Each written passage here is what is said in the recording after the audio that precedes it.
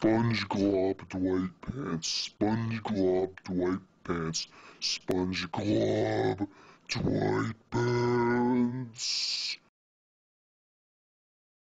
SpongeGlob, you played terrible last night.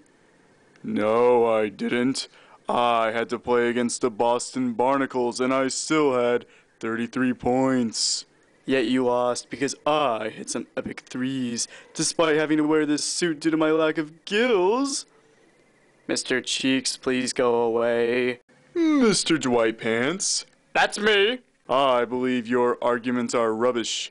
Please throw them in the trash so this whole ocean doesn't get polluted due to your ignorance. Mr. DwightPants, you can join my team. Okay. Dwight, this is a bad idea. Your existence continuing is a bad idea. No. Where have you taken me? Just a visit to the local restaurant establishment where people eat so they stay alive and don't die of starvation. So don't you dare question the motives of this restaurant that keeps people alive.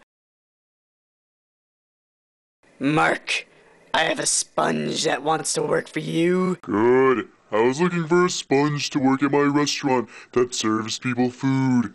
I already work at a restaurant. This is a disgrace, Steve. No wonder Dirk and Amari don't play with you anymore. I operated on myself and implanted gills in my cheeks for this? Maybe your restaurant would be more successful if the sign wasn't 2 times taller than the building outside. So do you criticize billboards in towns that have very small buildings? No, because the billboards do not directly advertise for the specific businesses that are of low height.